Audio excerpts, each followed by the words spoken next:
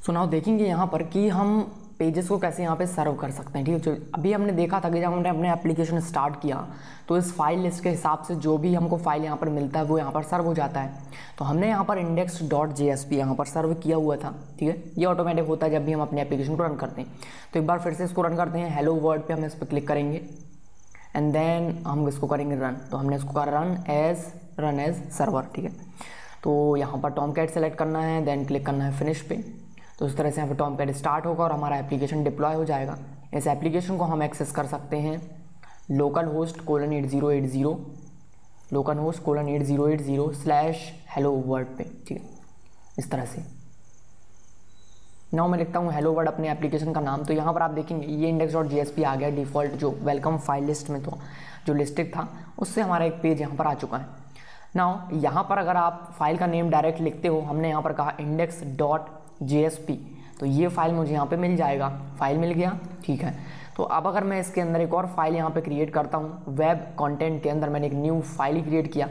एक सिंपल सा यहाँ पर एक फाइल क्रिएट कर रहा हूँ मैंने इसका नाम दिया a.txt। ठीक है, एक txt फाइल मैंने यहाँ पर क्रिएट किया। तो मैंने यहाँ पर लिखा दिस इज a.txt फाइल। ठीक है, नाउ सेव करेंगे इसको। तो अब आप वापस आइए एप्लीकेशन पर। यहाँ पर हेलो वर्ल्ड के बाद यहाँ पर हमको लिखना है a.txt, मतलब डायरेक्ट मैंने फाइल का नाम लिखा स्लैश करके, तो वो फाइल मुझे यहाँ पर मिल जाएगा। तो फाइल मिल चुका है। नाउ यहाँ पर आप कोई भी HTML फाइल यहाँ पे क्रिएट करते हो, कोई भी JSP फाइल कुछ भी क्रिएट करते हो, कोई नया फोल्डर क्रिएट करते हो, उस फोल्डर का पाथ दे देते हो, तो वो फाइल आपको यहाँ पर डायरेक्टली यहाँ पे सर्व हो जाता है इस तरह से।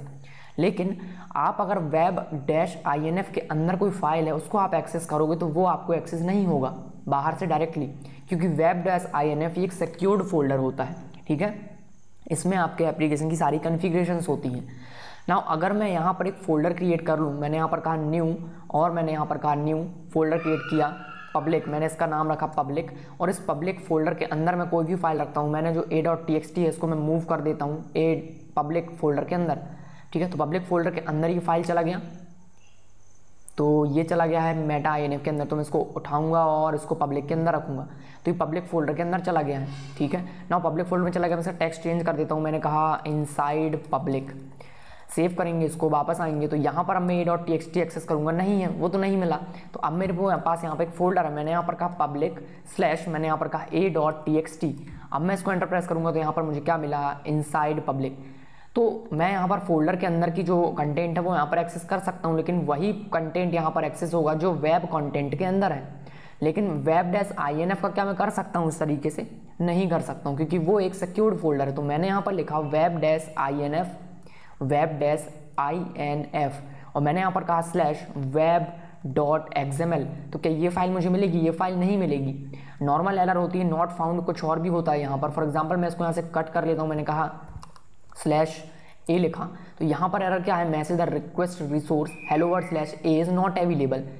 ठीक है, नाउ अब आप इसको पढ़िएगा, दूसरा एरर आएगा हमारे पास। हमने यहाँ पर कहा web-inf के अंदर जो फाइल है वो मुझे यहाँ पर चाहिए। मैंने यहाँ पर लिखा web-inf/ हमने यहाँ पर कहा web.xml। अगर फाइल नहीं मिलता है तो यहाँ पर क्या आता है, नॉट अवेलेबल।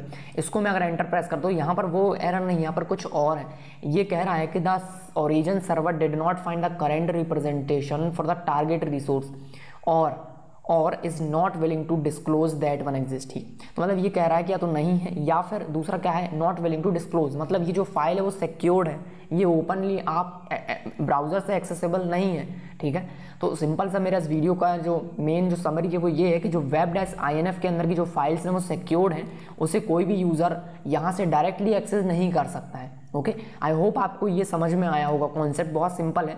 तो आप कोई भी HTML फाइल सर्व करना चाहते हैं तो वेब कंटेंट के अंदर डायरेक्टली एक फोल्डर क्रिएट कर लीजिए, या फिर डायरेक्टली यहाँ पर बनाते रहिए login.html, signup.html या फिर .jsp क्यों बनाते हैं वो हम आगे बात करेंगे। अभी आप इस लेवल पर उसको छोड़ दीजिए। तो कोई भी इस तरह से अगर आप फाइल क्रिएट करते हैं तो मैं उसको यहाँ पर डायरेक्टली एक्सेस कर सकता हूँ। ठीक है, तो नाउ नेक्स्ट वीडियो में देखेंगे, यहाँ पर हम एक लॉगिन पेज यहाँ पर सर्व करेंगे। ठीक है, कुछ नहीं करना है, एक लॉगिन पेज क्रिएट करना है login.jsp या फिर login.html, और वहाँ पर आपको लिखना है login.html, तो वो पेज आपको सिंपली मिल जाएगा।